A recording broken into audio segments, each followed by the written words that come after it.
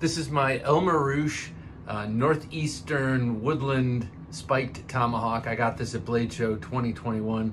You've seen it before, but it's been a while. It hangs on my wall. It's got this beautiful wax and linseed oil impregnated and then burned handle. I think it's ash.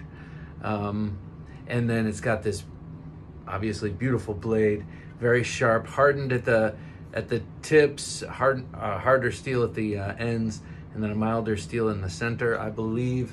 And yeah, I think it pairs nicely with the W49 Bowie.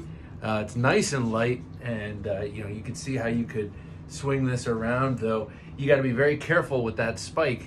You know, you don't want to come back too far. You don't want to be too you don't want your gestures too wide. You could hurt yourself or the guy behind you, so you got to be contained.